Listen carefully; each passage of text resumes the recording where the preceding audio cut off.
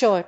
Here's an explanation of how to traverse a graph in a breadth-first search BFS manner, without using any code.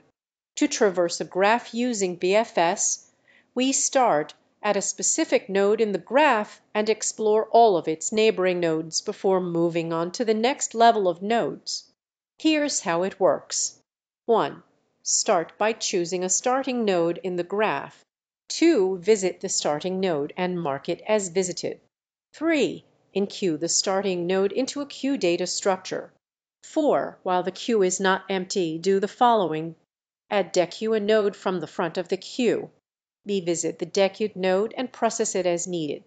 C. Enqueue all of its unvisited neighbors into the queue. D. Mark the dequeued node as visited. 5. Repeat steps 4 until the queue is empty. By following these steps, you can traverse the entire graph in a breadth-first manner. Remember to keep track of visited nodes to avoid entering infinite loops.